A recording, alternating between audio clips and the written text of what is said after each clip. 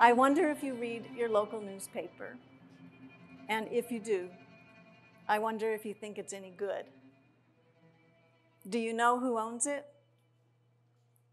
In 2019, I helped start a local newspaper here on the tip of Outer Cape Cod. Our small group believes that ownership really matters. The whole thing started innocently enough. We were readers and writers who felt that our community wasn't well reflected in the newspaper we were reading. This is a really special place. We're surrounded by incredible nature. It's a place that draws thinkers and scientists and artists.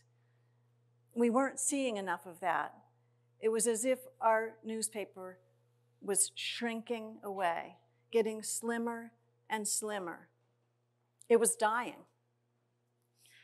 In 2018, Penny Abernathy, a researcher at the University of North Carolina, published research showing that 20% of local newspapers across the country had closed over the last 15 years. If we were going to do something about this, we needed to understand why that was happening. The first reason we heard, as we read and talked to people, was the internet did it. Well, the internet changed our relationship to information. But what's less talked about is that the internet changed the relationship between advertising and newspapers. Newspapers have traditionally been dependent primarily on advertising for revenues, much more than readership. Well, that's true, and that's a real problem. But we wondered, how much could that really matter when it came to local newspapers? Because doesn't your local haircut person and your car repair guy and your local gallerist want to reach you right where you are? So that couldn't be the whole story. Next we heard, it's just a terrible business to be in. You can't make any money running a newspaper. You'd have to be crazy to start a newspaper. Well, newspapers used to be extremely profitable. They were 20 or 25% on margins. And so that has changed. The industry average right now across the United States is 12%.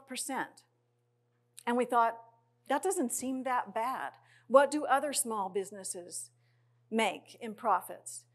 The average small business profitability across America is around 7%. So 12% is a good thing. That didn't explain everything. Third, we heard, people just don't care. People don't care about local news. That didn't sit well, because I care, and my friends cared, and when I talked to people in this community, they cared. So it didn't make sense. Who says people don't care about local news? Recently, Dan Kennedy, who teaches journalism at Northeastern University in Boston, reported that he was reporting on the closure of a large number of newspapers in New England.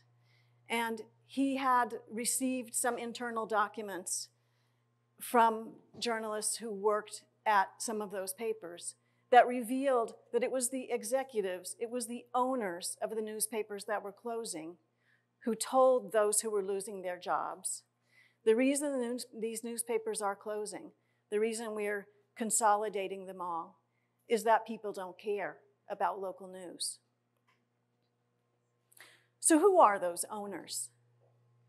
More and more, those owners are big companies. Forbes reported last year that the top 10 news companies own 50% of America's dailies. And in February, The Economist reported that 25% of America's newspapers are owned by private equity firms. In 2018, we had already been reading these trends in the American Prospect, where we came to understand the problem with that setup. The problem is those consolidations have been made on the idea of a high level of profitability that is not possible anymore.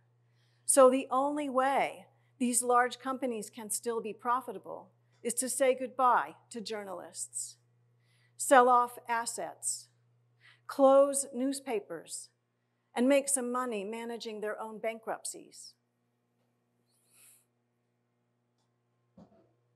You might think, well, that's just the way it is.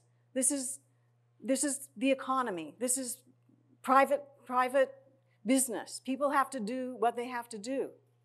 People are allowed to make money. They have to do it the way they think they need to do it. We can't do anything about this. Well, I think it's important that we start to think of newspapers as something different from other kinds of businesses. Newspapers are different from toy stores, which have also been bought by private equity firms. But newspapers are essential to democracy. Community newspapers are a place where people are able to see across the divide, where we are able to get informed to solve problems. They're places where we practice seeking the truth and believing that it's possible to find the truth, even if we make mistakes. So if newspapers are essential to democracy and they're being closed the way they are, then the loss of newspapers is related to the loss of our democracy. We think we can do something about this. Our business plan was set our sights on having 7,500 subscribers within 5 years in order to become sustainable. We're in our 3rd year, and we just hit the 5,000 mark.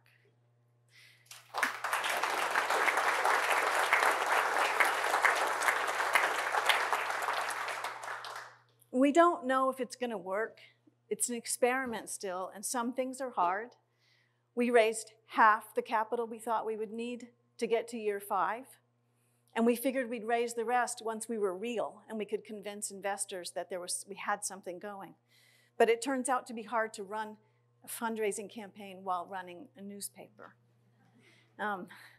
We also are finding that we would like to add more experienced people to our staff, some people who really know the news business, some more senior journalists. And that is hard because as newspapers have closed, many people have left this field. They're writing for advertising companies, they have Substacks, they do other things. This is not a really well-paid profession. We'd like to revisit our business plan and raise salaries a little bit. We didn't plan for the kind of housing crisis that we're in the middle of right now here on the Outer Cape. So there are things that we still have to overcome, but we're optimistic that we can. We're going to try a few things that we think will help. One is to set really modest profit goals. We talked to other local newspaper owners. There are many still, all across the country. Bill Huff, who is the publisher of the Falmouth Enterprise at the other end of the Cape, said, oh yeah, people ask me, how do I navigate this media industry landscape? And my answer begins with, I'm not part of the media industry. What he's saying is, I'm a small business. I run a newspaper. So setting modest profits, we're hoping someday maybe 8%. He told us when he brings in an 8% profit, he knows he needs to reinvest, hire somebody new, improve something. So that's one thing. The other thing we're doing is looking to reduce our dependence on advertising.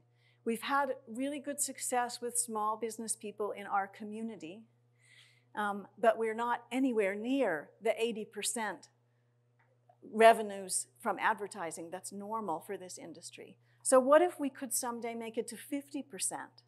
That's our thinking. And we're doing some creative things to bring in money in other ways. We're going to have to lean on the community more Maybe we have to charge more than $1.50 next year for the paper. That could happen. We also have started a nonprofit organization, and some of what we do, like bringing aspiring writers in as fellows to learn with us, can be supported by philanthropy. They leave us, but at least they come and learn with us, and maybe that helps the whole field. So we think it can be done, and we think there's evidence that it's worth doing. I hope that you think your community's stories are worth telling. And I hope that you know that there's a relationship between your community newspaper and democracy. And I hope that if your local paper, if there is one, isn't truly local, that you'll join in and start a takeover. Thank you.